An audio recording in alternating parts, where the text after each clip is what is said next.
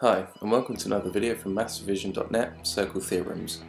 Circle theorems, or circle geometry, might look difficult, but there are really only 9 concepts you need to work your way around.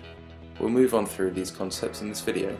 First concept to remember: if you see a triangle with one side as the diameter, that's the line cutting the circle in half at any angle, then the line opposite will always be 90 degrees.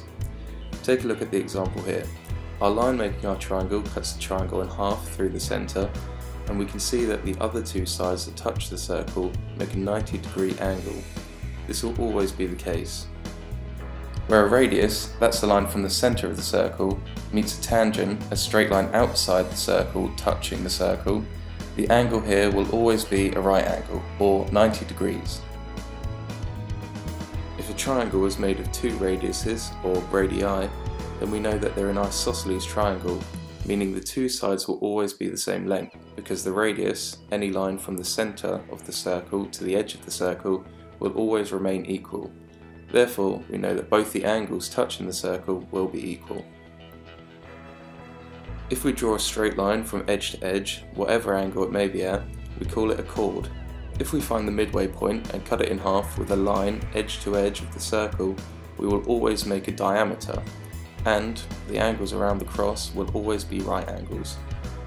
Remembering our word chord, a line that crosses a circle at any 2 points, we know that if we make a triangle with the other 2 lines from either end, any triangle made on the same side of a chord will have the same angle, but the angle touches the circle.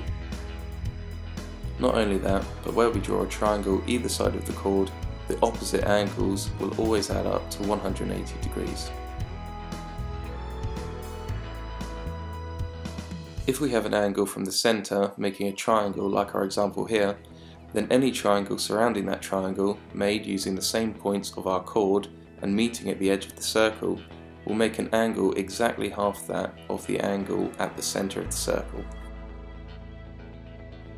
If we draw any quadrilateral in a circle and all the corners touch the circle, it is known as a cyclic quadrilateral. And where we have a cyclic quadrilateral, the angles opposite one another will always add up to 180 degrees.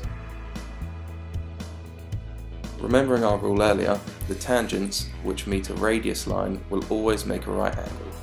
If we make 2 tangents at any angle that aren't parallel, they will eventually meet at exactly the same length.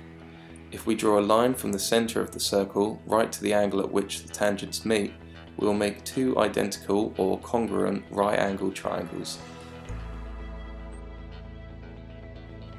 Finally, and perhaps the most difficult rule to remember, if we have a tangent with a chord touching it, then draw a triangle within the circle using either end of the same chord, creating an opposite segment, then our opposite segment angle will always be equal to the angle between the chord and the tangent.